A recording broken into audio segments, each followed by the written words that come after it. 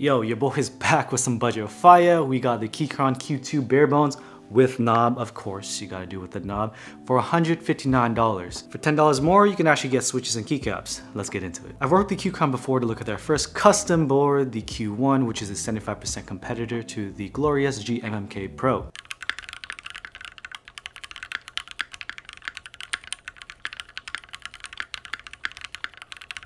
That keyboard was a little bit rough around the edges because although it provided more flexibility, that flexibility came at the cost of sound because it was very hollow and pingy and required heavy modding to make it sound good. The community, including myself, provided a lot of feedback with our testing, and I'm happy to see that a lot of those changes were implemented here in the Keychron Q2. This video is not sponsored by Keychron, but we do have a channel sponsor though, and that's Cable Mod. More about them in a minute. The Q2 is a 65% keyboard with offset navigation and offset arrows and a knob instead of a top right blocker. This definitely appeals to the market of brand new enthusiasts that just want a keyboard with cool features. The knob, the gasket mounting, the hot swap, the offsets, and heavyweight aluminum. 3.1 pounds, 1.4 kilos. Ticks all the boxes for someone that wants a new keyboard, and it doesn't look as boring as the Freebird TKO, which is a more traditional, and they had no knob. This keyboard honestly blew me away with what was achievable stock. It doesn't really keep up with the Iconix fully pre-built boards, but the stabilizers here are probably 80% of what you would want, with the exception of the spacebar, which is passable at best with maybe 70. Trust these numbers, they're researched, backed by science, and peer-reviewed because I'm a scientist. Let's talk about the look of this keyboard. Right here we have a pretty slim bezel board, and we have a knob, offset arrows, offset nav, and it's going to be a 65% keyboard, which is going to be tolerable for most people. With a 6% keyboard, you're giving away the navigation here as well as the arrows, so it's not very popular. This keyboard has the ideal look nailed. People coming into the hobby don't want 5 to 10 keyboards, they just want one. And they more likely than not like to keep their arrow keys. They want something fancy, like a knob or an OLED in the top right. This inoffensive small footprint with a 65% keyboard rather than a 75% is going to make a lot of people happy. It more or less has slim bezels, has a minimal aesthetic, understated knob that's not too flashy. That's what the people want. Let's talk about the build of this keyboard. Like I said, it is bare bones, but things are already assembled. No installing gaskets, no screwing anything in, no accidentally putting in a daughterboard upside down. The pieces look like they fit together nicely and there are no glaring defects, as far as I can tell. The design language is very similar to the Q1. The anodization finish is what I expect out of these boards. It feels smooth, but if you look closely, there's some granularity. It doesn't really bother people, but I have to mention it for the nerds. Before we get to the sound, let's just let you listen. I've kept you waiting for long enough. Let's go.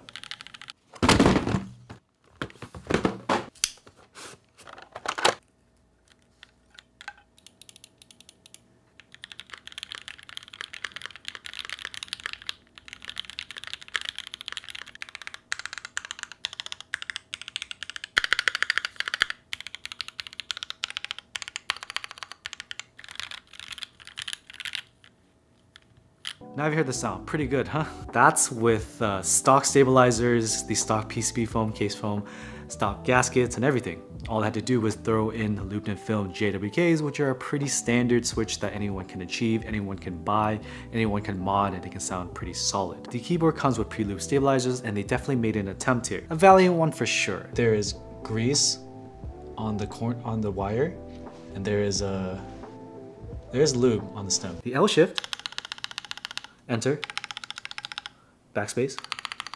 They all sound pretty good. Where it falls apart is a spacebar. It needs some help. That may be due to the plate design, the PCB foam, the case foam, the gasketing. But today we're only gonna look at everything in its stock form. We're not gonna modify anything just yet. The alphas, however, sound freaking amazing. The weakness in the alphas would be the R4. There's R1, R2, R3, R4. Down here in R4, it's definitely more hollow than R3. It just probably has to do with the case foam in the case itself. I'm gonna let you hear how it sounds next to my Freebird TKO.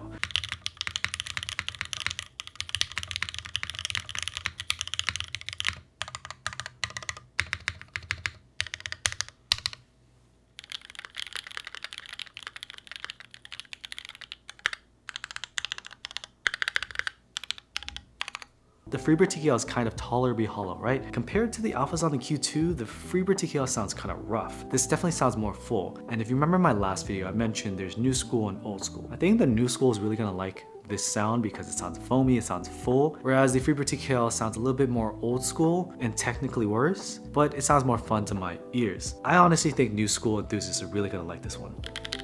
In terms of the value, I mentioned this before, this is $159 for what seems to be a baby camera layout with a knob instead of the Canon in the top right. Kind of a little mix of the Chimera 65 as well as the Sat 75. It's not the slimmest of footprints because of the offset arrows and the offset nav and the top right knob, but I still think it has a small enough footprint to not look out of place on your desk. Honestly, it feels like a bad deal for $159 considering you can get some throwaway keycaps, sorry Keychron, and switches for another $10 in Gatter and Browns. You can use the PPT keycaps if you're gaming so you don't shine your fancy ABS keycaps. For $159, you would definitely compare this with the other affordable 65% keyboards like the KBD67 Lite as well as the AKE68 Aurora. Those are like $129. I think the KBD67 Lite went down to $109. So this is almost double the price at this point, but the main issue with the other boards is that they're plastic. What if you want something thick, heavy, and feels cold up against your cheek in the morning? I'm sorry, I got a little weird there. The pandemic winter got me feeling some type of way. I think this board here has a solid place in the ever-expanding category of budget custom mechanical keyboards. Of course, this isn't the $20 Taobao keyboard that you can buy and wait 8 weeks for, but this is a solid offering from Keychron. With all the money that you save from buying this all-in-one package, you know what you could buy? A cable from our sponsor, CableMod. CableMod has expanded the product line to include pre-made coil cables that are sold on Amazon. So you can do your custom thing, or you can just buy one that's already set and get it in 2 days. It's pretty cool. You can get your custom cable fix even faster. The fit and finish on these cables are top notch, the coils are tight, and the quick connectors fit like a glove. Check out the links in the description below to grab a cable from them today. I think the main reason why this keyboard is so monumental is because Keychron is a bigger company, right? And they've stepped into our space, right? With their 75% with a knob, everyone's trying to do that, but they're actually listening. After Glorious dropped the GMK Pro, we thought they'd improve things and make an R2 revision. They have not. Ever since their launch, Keychron has come in with the Q1. Although it wasn't the best product, it was a little bit hollow. We did give them feedback and they've implemented a lot of the feedback in the Q2. The Q1 was very hollow and pingy. The gasketing was quite insufficient. You need a lot more material in the case, and that's all here.